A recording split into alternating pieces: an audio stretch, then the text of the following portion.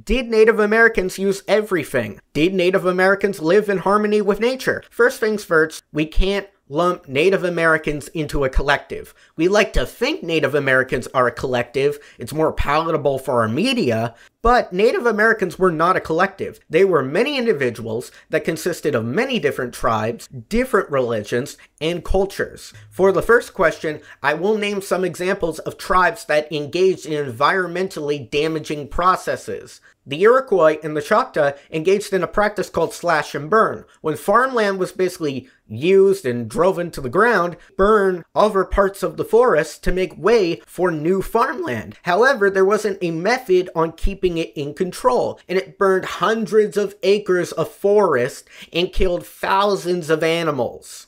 As Thomas E. Woods Jr. noted in 33 Questions About American History, he quotes Terry Anderson. The fires displaced the deer that once roamed hickory forests. That made way for the long pine tree. But that actually limited life in the area. Deers had basically been depleted from the area due to fires. The long pine trees couldn't support the life that the hickory tree supported in the past. Thus, it limited the amount of animals that could actually settle in that area.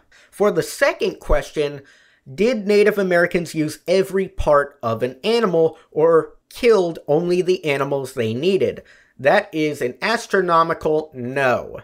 As suggested by the evidence, tribes could be quite wasteful. For example, the Cherokee tribes almost drove the white-tailed deer into extinction. The Cree killed astronomical amounts of beaver, far more than they actually would have needed for subsistence.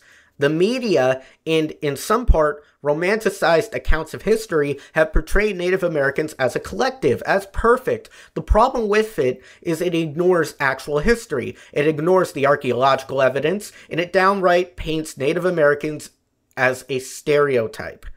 Native Americans are people. As people, we are capable of doing great things. However, we are capable of doing quite horrible things.